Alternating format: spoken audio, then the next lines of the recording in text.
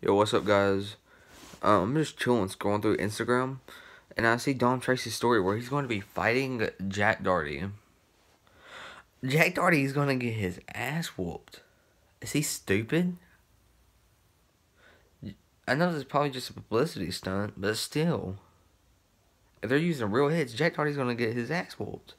Dom Tracy knows how to box. Jack Doherty's some rich kid. They got his ass beat on camera. For his girlfriend, he didn't even defend his girlfriend right. He got whooped. So yeah, I'm gonna spoil the video for you real quick. Dom Tracy wins, Jack Doherty loses. Jack Doherty talks shit as he always does after a fight, and then he refuses to take the L, and Dom Tracy will then make 15 more videos about it. Peace.